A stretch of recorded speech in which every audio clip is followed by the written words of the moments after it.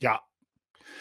Okay, then we got a feature that I loved, and it was funny to see the reaction in the SEO groups everywhere, because you immediately see the divide. Google Search Console added improved filtering, and they added regex.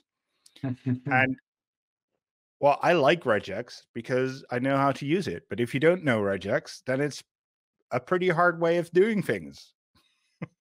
Yeah, and yeah, as you say, you could see the split on Twitter and elsewhere pretty quickly. So I think this is awesome. I know I've wanted this forever, as of a whole bunch of technical SEOs. So Google Search Console is getting better and better at helping you understand your site, your performance, your issues.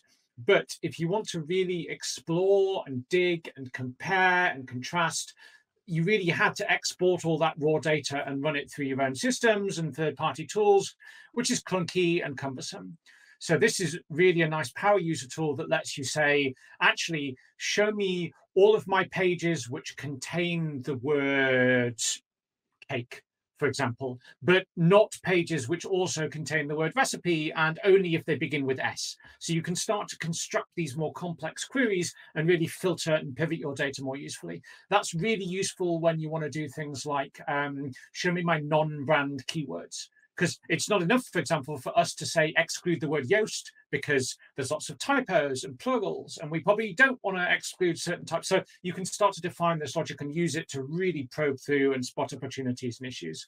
It's worth learning a little bit of regex to play with this to unlock some of the power. You don't need to be a wizard. There's lots of tutorials. But yeah, this is a cool, really cool function. Good toy to play with.